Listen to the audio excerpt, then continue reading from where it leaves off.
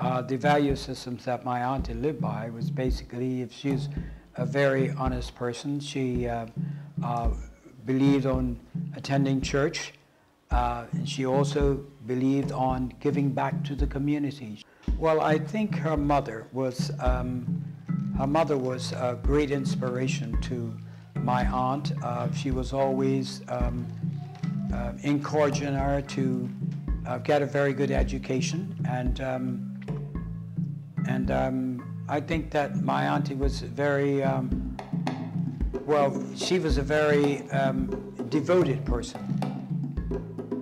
My aunt's contribution, she was a very dedicated person. She loved her students. She always attended church.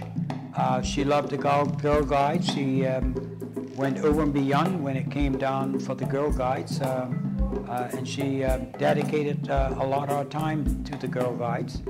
And also the Hibiscus Garden Club. She was a very dedicated person. She gave a lot back to the community. Well, my aunt was a person that she was, she encouraged her five nephews to continue their education.